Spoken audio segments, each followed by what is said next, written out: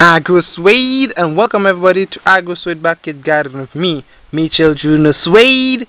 In today's video feature, I'm just gonna give you some tips on growing your sweet pepper, whether it's bell pepper, California Wonder, or any other sweet pepper, and it might also apply to seasoning pepper. And also, I'd just like to mention these peppers. I got them from the newly opened agricultural center in Portsmouth. For those of you in Dominica, this is the sweet pepper they're selling, and this is how it grows.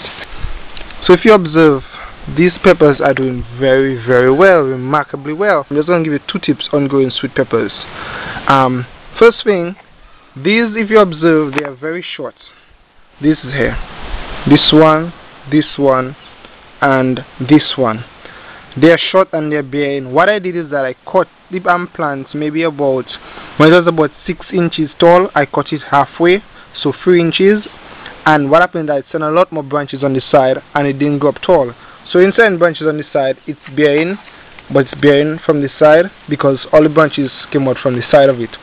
And same thing for here. This one, I cut the top here, between there, and it just stays short and it bearing. I'm using this to protect my plants from crabs. When they were young, crabs would come and cut it up.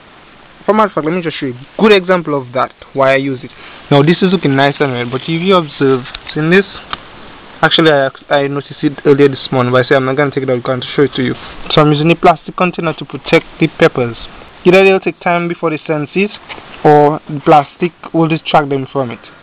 So this is just the effect of growing them short. But all in all, if you want to grow your sweet peppers short, for them to stay short and bare, that's the idea. Now something else is removing the first pepper that the plant sent forth. Now this one is a good example of when I did it late. I removed the pepper not too long ago, between here. I moved it between here, and it only sent 2, you know, because here's the other one. But because I removed it late, it affected their growth.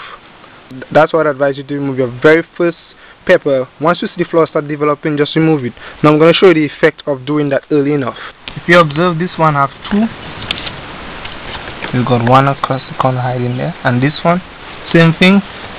I move them early. Soon as it starts to flower, I move them, and they're doing well. This one even doing better. Send 3 instead of 2, and this, look at that, some on top here. Same thing. These I planted them late, so they are not doing anything yet. They just start growing. This one I rescued. As you can see, it's very yellow and tall. I rescued it. So when it recovers and starts sending green leaf, I might cut down to and let it stay short. Same thing for here. Also, similar, more tips than I thought.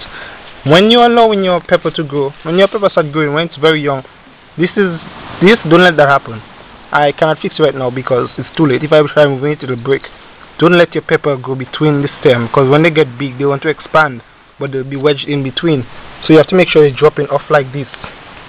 So you see they're dropping away from the plant. Same thing like this one here, it's dropping away from the plant. But if it was in between here, it will open up the plant and it might not even grow as big as it wants to. Thank you very much for liking Agrosuede Backyard Garden Facebook page. Thank you for subscribing to your YouTube channel. And if by any chance you have not subscribed, I would like to advise you to subscribe to Agrosuede Backyard Garden YouTube channel, and also the Facebook link, it's in the description. Thank you very much, and Agrosuede is out.